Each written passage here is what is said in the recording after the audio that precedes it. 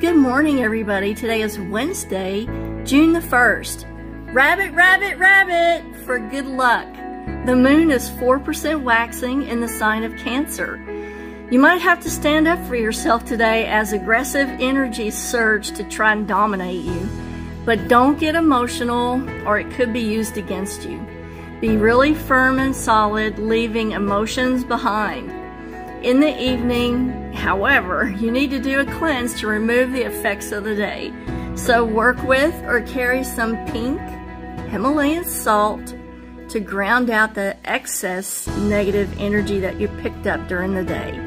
Remember, the moon is our closest influence.